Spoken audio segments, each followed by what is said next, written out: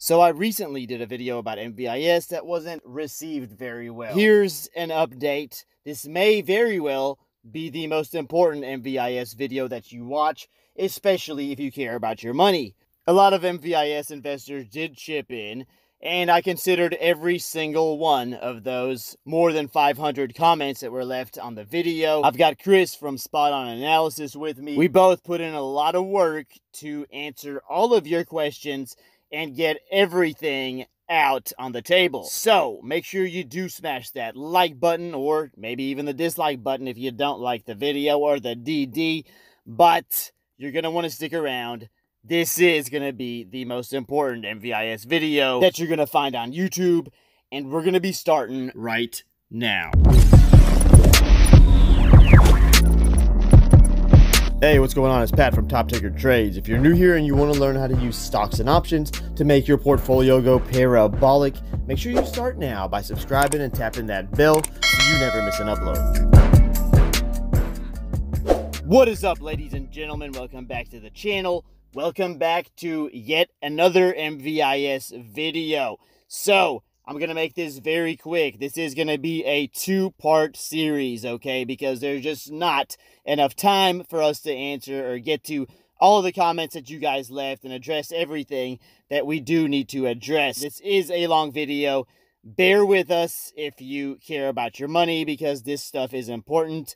And make sure you smash that like button. Give us some feedback in the comments section. Let us know what else you want us to cover. But without any further ado, let's get started. A couple of weeks ago, maybe less than that, I put out a video.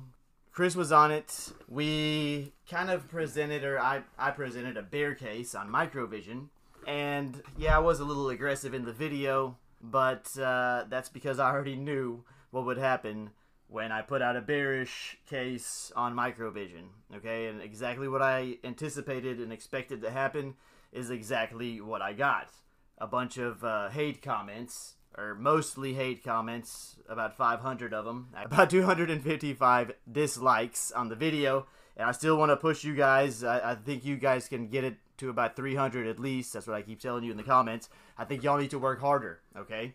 I'm working extra hard to, report on this company and tell you guys the truth. And here you guys are, can't even get me to 300 dislikes.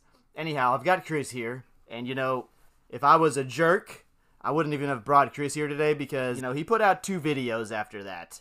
After that video we put out, where he kind of said some negative things about MVIS, but that was just strictly based off of financials. And then he did some real digging into the company. But some of you guys we're like, well, he doesn't know anything. He's just he's just basing all his, what he's saying off of financials. Well, yeah, he was. I mean, isn't that the first thing you look at when you're talking about investing in a company? Right. They're not called financial analysts for nothing, right?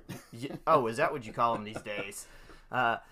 So, yeah, Chris does make a good point here. But, that was his assumption. The things that he said in that video were based off of the financials of the company. And since the video got over 500, negative comments, I mean, people just really hating hard, essentially Chris felt that, maybe there's something more to this company that we're missing, and listen, when we're wrong, when I'm wrong, I'm going to get on here and I'm going to apologize and tell you guys that I was wrong. Chris is the same way. Chris dug in. I mean, the man had like a 39-page report that he did. Took him over a week. Then he presented his findings on two different videos, which are like close to about 40 minutes a piece, okay? And I did watch these videos, and I thought that the DD in these videos was incredibly good. I think you guys need to watch them. And not necessarily, he wasn't necessarily bearish on the company. And I am gonna let him talk more about that. But I do want to encourage you guys to go and watch those. If you're invested in Microvision, or if you're thinking about getting into Microvision, he put everything together into his model and came out with a price target on the company. Pretty darn accurate for, where Microvision sits today, based on, everything that's finalized. I want to be clear to the Ticker family that I do not have smoke and mirrors included. I do not have the rumors included. I have no information from the Reddit rooms included. But I do enjoy reading that information. So, but it is not in a financial model because it has no financial substance today. So I just want to be clear with the family. But sorry for interrupting you. Go ahead and continue, Pat. So I guess, what we're talking about here today, I guess my point here today is you got to be aware of the extrinsic and intrinsic value. Now, intrinsic, in short, just basically means what the company is actually worth. Extrinsic value is, we're factoring things in that have not happened yet, that that are not concrete. It's our expectations of what the company will be worth in the future, and it's being priced into the share price today, okay? So you can't really always go with extrinsic value. Not that you shouldn't be buying stocks like this. You should have a certain amount of your portfolio allocated to stocks like these if you choose to invest in stocks like these. So what I want to do, I was going to let Chris talk about some of his findings in general, just, give us a brief rundown of what his analysis was. Then what I wanted to do was address some of these comments that were made on my videos, and I think Chris may have a couple of comments that were put on his videos that he may want to talk about. But I addressed those at the end of video 2. So that's right. I'll let you guys have all the fun addressing these. So okay, that's cool. And if after today, guys, if you have more questions, I'll come back next Sunday and we can do this all over again. This stuff is fun to me. I know Pat doesn't mind me coming over, so no, not at all. Keep flooding them out. We're gonna try to get to all of the comments on my channel that were actually like legit comments, like meaningful comments. I will say that probably like 90% of them were people just being haters and telling me I'm an idiot. I don't know what I'm doing. I don't know what I'm talking about. And that's fine. I mean, in the end, we're going to see who does and who doesn't know what they're talking about. But I think you guys misunderstood me in the first place. I think you guys misunderstood the whole concept of everything that I put out and said in that video. And I think Chris can do a pretty good job explaining to you how everybody has an inner bull and an inner bear on just about any stock. You want to tell them about that, Chris? Sure, Pat. We can go ahead and get into it. I think we have 5 or 6 points for the second half today, where we're going to get into the questions about patents. And we had one good YouTuber leave a comment where he had questioned whether we included a lot of data, and he was real specific about it. So we do actually learn things from you guys. Talk a little bit about the competition, the value of the LiDAR, the impairments. But as far as MVIS goes in my analysis, I want to just be clear. The name of it is Bulls or BS, Part 1 and Part 2. And you have to get into the psychology. You have to understand, Pat, a lot of the audience that you're talking about with this MVIS got in at under $1. So you have to put yourself in their shoes, because if I had got in at $1, I would be bullish as well. And when I say everybody has an inner and a bull and bear, you look no further than the derivative market, because everyone has gone long on the stock has also shorted the stock. You're always bullish or bearish, depending on what the asking price is. And I was making references to a YouTuber that left a comment that said, your video sounds bearish. I'm like, yeah, I'm a little late to the party. I did all this research. I'm a little late to the party, but if I had got in where you got in at, I would be all for the bulls. But I believe the price is a little high now for me to get in. I'm just late. I'm not hating the stock. I'm just hating the fact that I'm late to the party. So with that being said, I was able to shed some light on my position. And the purpose of the price target that I put out is 90% of the Microvision stockholders, you guys out there, don't know what the company is really worth right now.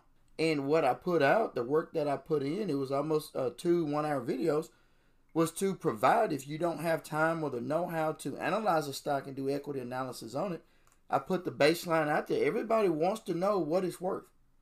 What is this worth before I buy it?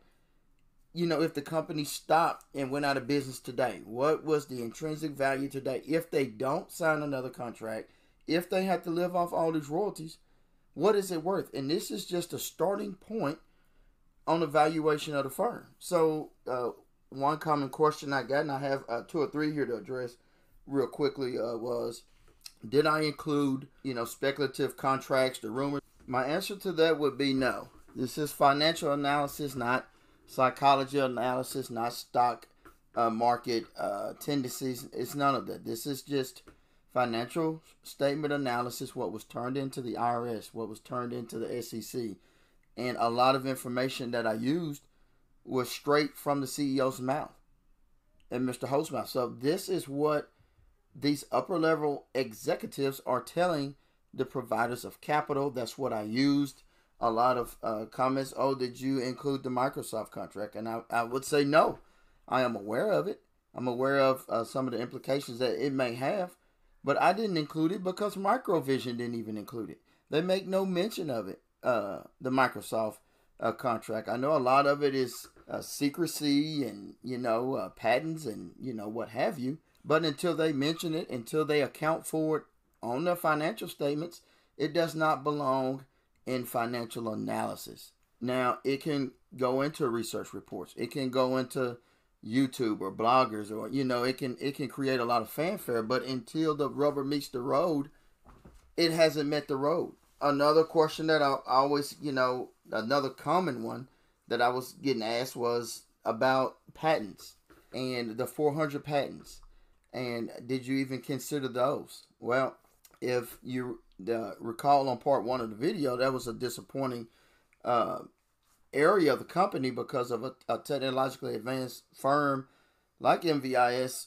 You would expect a lot of value to be found on the balance sheet as far as these intangible items were concerned.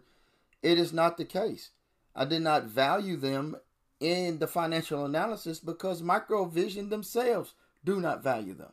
They have invested $70 million in R&D. They only carry less than $1 million of value on the balance sheet in all of these patents combined. And they've just stopped funding or reapplying for a patent license for $160,000 worth of them. So why so many MVIS fans are excited about this patent backlog when MVIS themselves, the creators, the patent holdings, are not excited at all? In fact, they're writing them down every year, writing the value down, impairments on their balance sheets. If you want to question someone's analysis on MVIS, make sure at least go and read or skim through what the management is saying. I feel like these, you guys, a lot of people put money into the company and don't even listen to what the people are saying. You're just listening to what, the herd mentality. I have a lot, Pat, I got a lot of hate comments or statements for even calling out Summit on some of the things he said. And they thought I said it. And I had them go back and look at the presentation. And when they found out it came straight out of Summit's mouth, they were no longer mad at me. Right. But you're not mad at him now. So what's up with that? It's mad if I say it. But if he said it, it's cool. So it's a lot of, back and forth with that. But everything I said, everything I put into that model was straight from MVIS. This is what they are trying to tell providers of capital. And a lot of people just don't read it. They don't have time to read it and interpret what these folks are saying. They'll just go buy the stock and get mad at you for reading the data that the company is putting out. I'm not putting words in any of them mouth. You go watch Bulls of BS Part 1 or Part 2. I take everything they say and put it in chronological order. And this is straight from their mouth. Again, it may sound bearish to a lot of people, but it is only bearish because I can't get the stock at 70 cents like so many other soon-to-be millionaires out there was able to do. And that's what these people aren't understanding, or a lot of them. A lot of people just expect you to pump the stock and are mad because they're holding the stock, and, they feel that we're saying negative things about the company, which isn't necessarily the case. Look, exactly like you said, at a certain price point, I would be bullish. At today's price, I'm not bullish, I'm bearish, and that's all I've said. Now, people will interpret that in any way that they want, and they want to start talking about all these what-ifs. Well, they don't call them what-ifs. They act as if these what-ifs have already happened or are guaranteed to take place for this company. For instance, the company doesn't really have a single product that's ready to roll yet, but people are acting as if they have a product, it's ready to go, it's the best tech out there. I mean, we do not know that. Okay, there's a lot of speculation, and you have to just call it what it is. This seems to only happen with the Microvision crowd. It seems like there are a lot of newcomers that are invested in this company, and they're following what other people are saying on message boards, Reddit, whatever the case may be, but they probably don't even know where to go and find the 10K. So literally you're hanging on the words of what these other shareholders of the company are saying. Exactly. And these shareholders, you got to think, when did they get in? And if they're telling you they got in at a certain price point, or that they're buying or adding at a certain price point, for one, even if they got in at, let's say under $1, well, their average is still going to be significantly lower than yours. But then can you honestly believe what they're telling you? And I'm not saying they're lying. All I'm saying is this, you got to look at the entire picture. You got to look at everything. You got to question everything. You're investing in a speculative company. We don't have anything concrete here as of now to go off of. So it's all speculation. You have to understand that. And a lot of newer people probably don't. So I'm going to just give you an analogy, Pat. Outside of finance, let me just put this into perspective for the Ticker family. Let's just say you listening to this. Look in the mirror. I'm talking to you. You get this, you have a friend and you're looking for an apartment, and the guy says, "Hey, I'm renting over at Pleasant Point. It is crazy. You wouldn't believe it. This apartment's $1 a month. Why don't you get over here?" So when your lease runs out, you go to Pleasant Point, and all of a sudden you get there and they're like, "No, it's $14 a month." Now it's gone up 14 times what it costing your buddy. And you're like, "Why is it going up so high?" "Oh, well, they may build a beach and an ocean across the street, and it may have a view. So we got to go up 14 times on the rent to compensate for what may happen over there." And you're like, "You're crazy. That's just a landfill across the street." No, but you never know. They could build a beach and drug it out like the Panama Canal, and we're charging $14 a month now. And we're talking about 1s and 14s. But to put it in perspective, Pat, you get your phone handy. What is Tesla trading at today, or Amazon, or just... Tesla's close to 700, like 689. So it's 689. So what is 689 times $14? 689 times 14 would be $9,646. Right. So it's gone from $600 to $9,000. And you're like, "Wait a minute, well, I can't get this deal my buddy's got." And it's because we might build an ocean across the street. And you're like, "You're crazy. We're in the middle of town. Our state is landlocked. I mean, we're in Nebraska. What do you mean ocean?" You never know, man. You want to pay the 14 or not. So this is how silly this sounds when you boil all of this hype off of this stock. Again, I want to be bullish on the stock. I've got a reminder set on my Robinhood. It's like, hey, if MVIS goes down anywhere close to $2 or $3 a share, I want to get in. I've seen this technology. I just don't believe it's a market for it yet. People, they talk about competition. I don't even want to hear it. You're in competition with what? What are you competing against? You don't even have anything for sale. I mean, how am I got a rival drug dealer that I'm competing with, and I don't even have drugs to sell? I'm not in competition with the drug dealer. I mean, they're not listening. They're not worried about me. Right. I mean, you could be like, "Oh, the Lakers are our competition." Yeah, only if you have a basketball team. But if you don't own a basketball team, the Lakers are not your competition. So this is how silly this sounds to financial analysts. And this is the reason it is so hard to analyze this company, and nobody will touch them, because no company wants to assign analysts to cover this stock. It is a waste of time. You look at Morningstar, they got one page of data on. And they say it's extremely uncertain. This is Morningstar saying, look, we're extremely uncertain about these guys. So yeah, this is the type of stock that I would love to speculate on. I'm just waiting on the price to come down a little bit. It's not hate. It's all love. I'm just hating that I didn't get in where you guys got in at. That's all. Anyhow, Chris, what I do want to address very quickly, I do have a question for you. How significant is... okay, what is the most significant aspect of this company in terms of what they are working on right now? Are they worried about the components that are in the HoloLens? Are they more focusing on the LiDAR? Like, what's significant to them in their eyes, in the company's eyes? Again, straight from management's mouth. And for some reason, I believe a lot of this stockholders in MVIS would even argue that. But anyway, these guys are all in on LiDAR. I've heard it. Oh, they've got 400 patents. Well, you know what? They're not working on anything but one right now. And as far as like the value of the LiDAR now, it's worthless. They have a lot of R&D, but until it sells, it's worthless. I get asked all the time, oh, what about these products and this product and this? Okay, they're cool. They're legit. I like them. They look pretty cool. But no one's buying them. So guess what? It's not a market for them. They don't have a product. This is a cash flow machine, and this is so hard for people to wrap their brains around.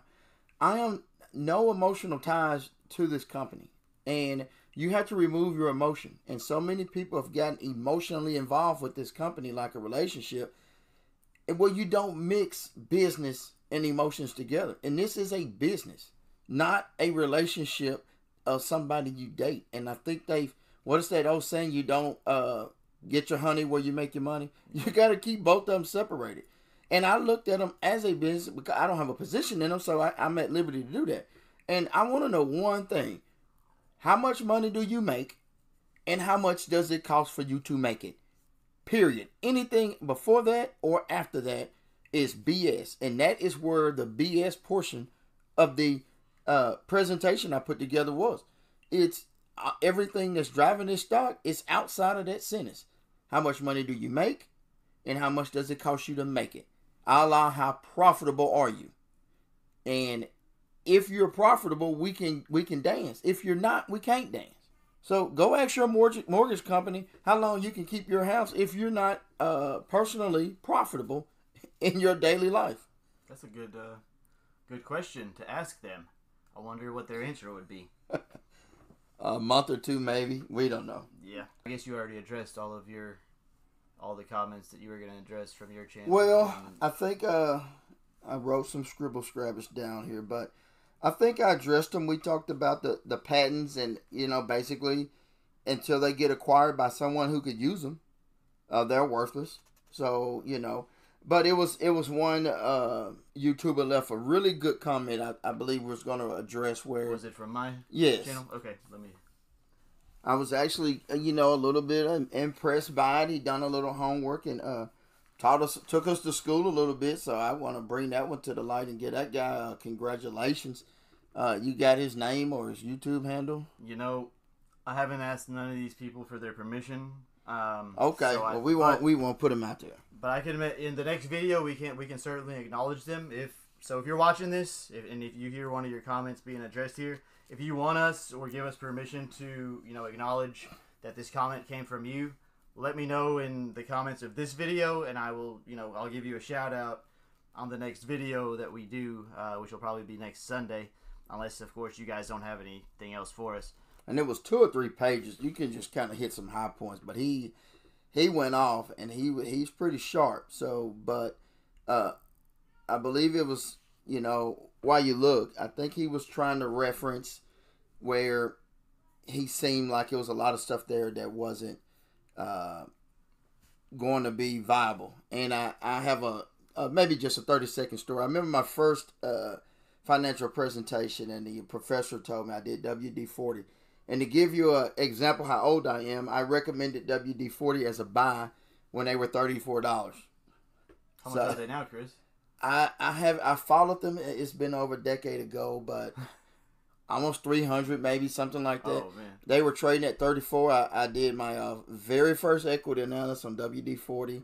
I recommended a buy. I felt like they were $44 and they were undervalued, and they put it inside the portfolio. I actually ran into a guy that went to the same business school I went to, and asked him, was WD-40 still a part of that portfolio? And he said yes. And I said, yeah, I'm the one that put it in there 15 years ago. So I'm kind of excited about that. But to get back what we're talking about, when you look at the first presentation I did, and I just blew it. You know, I was nervous. I didn't really know what I was talking about. You know, it's true with a lot of, you know, first acts and endeavors in life. But the professor pulled me to the side and he says, hey, you got your facts straight, but we don't care how you feel.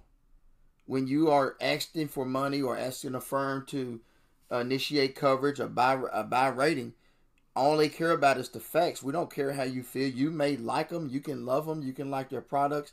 You can do anything you want, but we only want the facts. No one cares about your emotion. And I learned a valuable lesson that day. I went back and redone that presentation and, you know, blew everybody away. But that was a big stepping stone and learning point in my life, because no one cares about your emotion when you're asking for capital dollars to fund corporate America, companies, stuff like this. So I try to shy away from it and let this guy go. Non-analysts would always feel like, hey, we're undervalued because you didn't consider this, you didn't consider that. And I'll tell you, you know who else not considering it? The CEO of the company.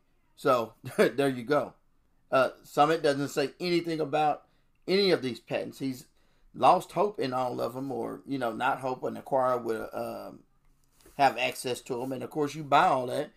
But these patents in the hands of MVIS are not as valuable as they would be in the hands of Microsoft. And that's why you have a low valuation on them. So another analogy. You give me a sword and you give a samurai sword. I'm not going to be as effective with it as a samurai, even though it's the same sword and we both have two arms.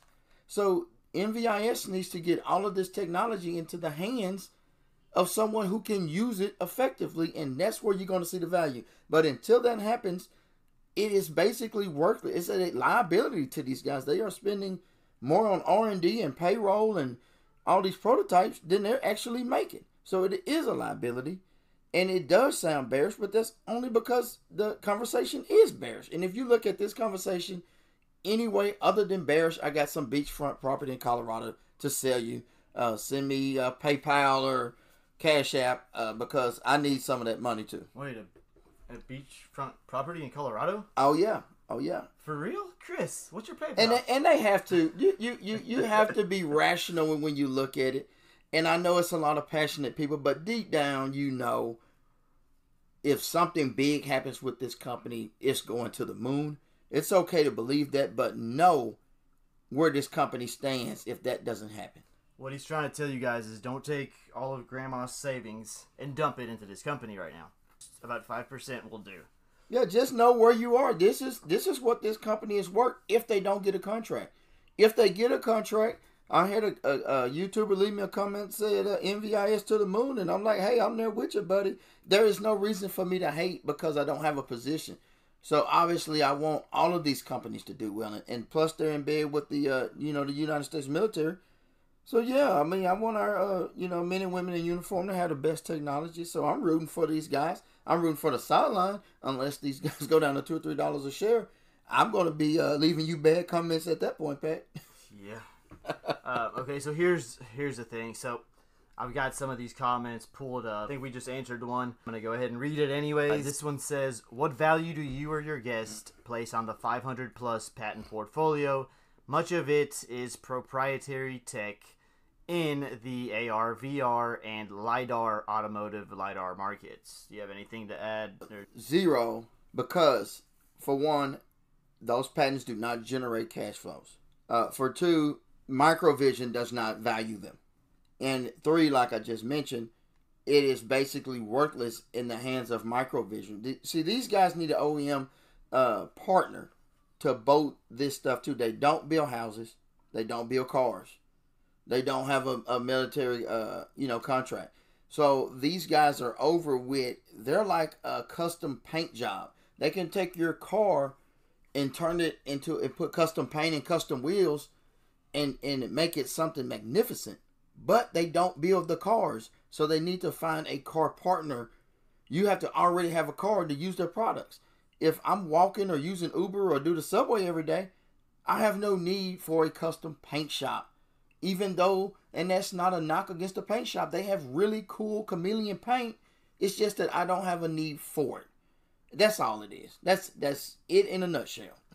Okay, so you said that Microvision cannot do anything with these patents, but some of these people that are watching the video are going to say, okay, well, this is why Microsoft is going to buy Microvision out. That could happen. That's my theory. I did a 10-minute add-on to part 2 of Bulls or BS, and I addressed that off the record. I took kind of my analysis hat off and said, look, guys, let's just talk frank. I'm with you on this, Microsoft. I think, based on everything I read, I think they offer the most value to Microsoft. Now, until that happens, it's all speculation. And if it does happen, these guys are going to the moon. Everybody already knows that.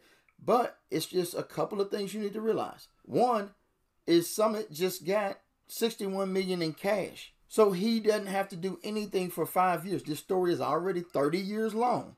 He just got $60 million in cash. He could sit there 5 more years. If you can hang in there 5 more years with the liquidity and you don't need it to go elsewhere, fine, stay there. But no, he doesn't have to do anything. And if you understand the situation that company is in now, and they can't do anything to it, and if you don't catch on the end of these analysis, use this analogy here. Put all 500 patents that Microvision have, or, I don't know the right number or whatever, but we'll say 500. Okay, give them to you. Go right now, look under your mattress, and there they are. How profitable will you be tomorrow or next year with those patents? Because Microvision is just as profitable with them. Wait a minute. What are you trying to say, Chris? Like, they're just as good with those patents as me or you. Oh, my God. But if you put those patents in Microsoft hands, hey, the sky's the limit. Put it in Apple's hands, the sky's the limit. In my hands or your hands or Microvision's hands, they can't make any money. They've proven, like, how many more consecutive negative quarters does these guys need to understand that Microvision can't do anything with these patents? They have to get acquired. It's me with the samurai sword. Yeah, I can swing it and cut you here and there, but I don't stand a chance against a ninja or a swordsman or barbarian. Or, you have people in the field that do this, and then you have people in the field that kind of do it on the side. And Microvision does it on the side. So, and it's no hate. This is just a fact of life. It is what it is. They will get acquired. Some people are going to get rich. Again, if you want my Cash App, if you're down there in that 70-cent buy-in, hey, help a brother out. But outside of that, it is what it is, Pat. All right, guys, as I explained at the beginning, this is part 1 of a 2-video series. Unfortunately, I got to cut it off here because of time. You see, this video is getting way too long. I don't want a lot of people dropping off, which I'm sure will happen already anyways. So be sure to be on the lookout for part 2 coming tomorrow at the same time. Don't forget to smash that like button if you like the DD and appreciate our hard work. Don't forget to leave a comment if you have any other questions that we need to cover, or if you have anything that you're challenging us on. I did speak with some other YouTubers on my channel or in the comments of my channel, and I thought we were going to do a collab. It didn't quite turn out. You guys know who you are. If you want to come back and do that with me, let me know. I'm down to argue my position with anybody. While I have you here, I wanted to quickly tell you about the brand new First Trade app, available for mobile or PC. The platform will give you access to powerful and easy to use tools and allows you to trade with less restrictions, 0 commissions, 0 fees, and you can use the first link in the description below to download a free stock today without having to deposit any money. This will greatly help out the channel and is always appreciated. And now back to your regularly scheduled programming. Congrats, ladies and gentlemen, you've made it to the end of the video. If you like what you watched, make sure you subscribe because I put out videos just like this one every single day. And please do me a favor and smash that like button if I helped you in any way, because it really goes a long way in helping the channel out and keeps me motivated to make videos every single day. Now, there's a lot of work involved, a lot of research, and a lot of time and effort into editing and putting these out daily for you guys. You can subscribe from your screen right now, or if you want to watch one of my other videos, I'm sure YouTube has some good content picked out for you on the left-hand side of your screen now. Thanks for sticking it out with me till the end, and I will see you guys in the next video.